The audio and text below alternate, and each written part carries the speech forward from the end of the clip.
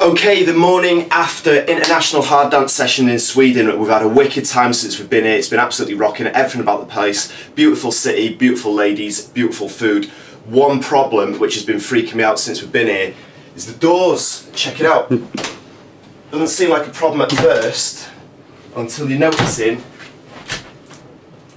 all the doors open outwards. Now this is a fundamental problem. The reason why you design doors to open inwards is so that you can't get blocked in from the outside. Imagine if it's like snowing outside or something, you're going to have a lot of trouble. If you know big snowfall comes in through the night, you're taking a shit, you get up.